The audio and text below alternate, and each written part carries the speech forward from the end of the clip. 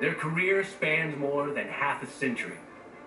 They've been at ground zero for a cultural revolution, and even today, still one of the highest grossing bands on the planet. Playing sold-out shows to their loyal and sometimes chemically enhanced fan base. The Deadheads. We're just like living in shells ourselves, you know. These are what we're in now, but we're here to learn lessons and go on further. Acid doesn't harm the human body. Makes you feel all the emotions you're supposed to feel in life in general. But does the Grateful Dead's connection to LSD have a more sinister relationship? After its discovery in 1938, the U.S. military sees value in the drug. Not many people realize the U.S. military used LSD for mind control. Is it possible that the Grateful Dead were part of a covert government operation?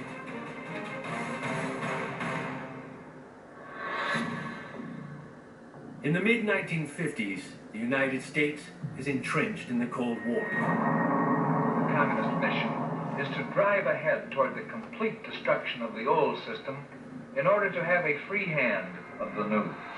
The American intelligence networks were going to use any weapons to stop the Soviet Union, which they saw as bent on world conquest. One of these new tools goes beyond war machines or bombs, infiltrating the enemy minds.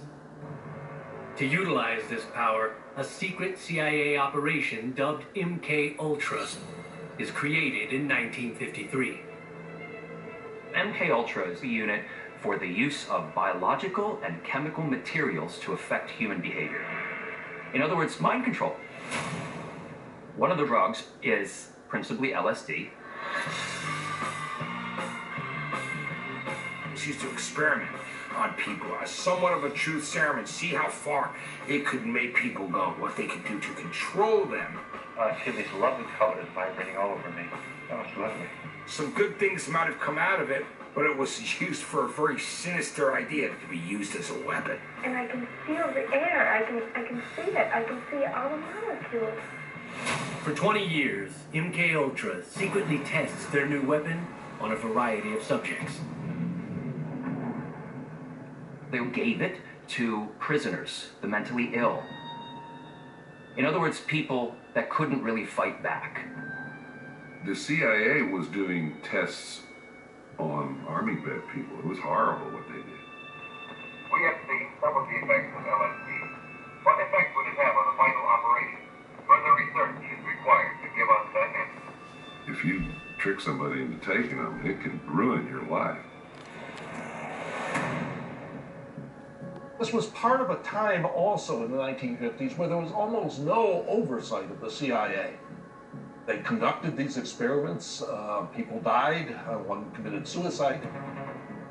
But some participants of the CIA experiments are volunteers, college students, unaware of who was actually behind the plan and what the true purpose is. There was tons of people involved in this. You had the poet Allen Ginsberg. And unwittingly, to prisoners too. And the craziest one was Whitey Bulger, the mobster, who the CIA gave LSD to every day for a year. While other volunteers would directly shape the Grateful Dead. Robert Hunter, the famed lyricist for the Grateful Dead, got his first LSD through the MK Ultra program. You know, Robert Hunter, one of the Dead's premier songwriters, he took it, he loved it. And then he started writing songs like Dark Star.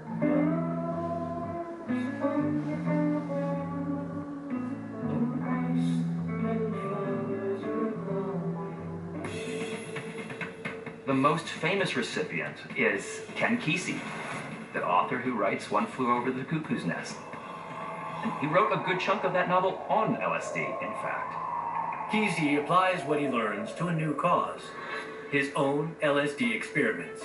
And after a cross-country LSD trek with his band of merry pranksters, he settles in the San Francisco area to launch the acid tests. The acid test is everywhere in this spaceship. Everywhere you are, you're all acid testing and acid tasting. Inside the confines of this inner spatial dome, you will find the acid test taking place. They were experimenting with mind-expanding drugs. You know, taking LSD was not like having a drink. You had a bunch of people take acid, and the Grateful Dead just happened to be the soundtrack at all those parties.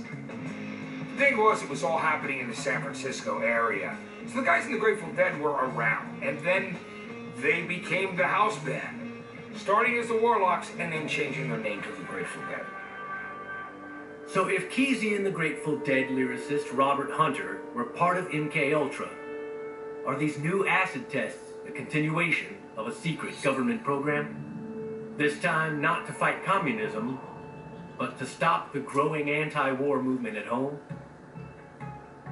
The government was so worried about the influence that music had on the youth of America.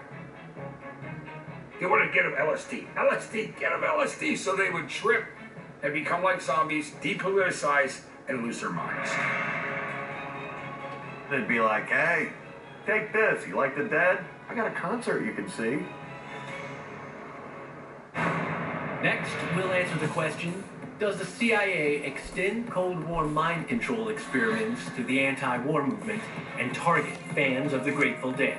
The FBI and CIA were super interested in what the counterculture was doing. Later, a look into the wild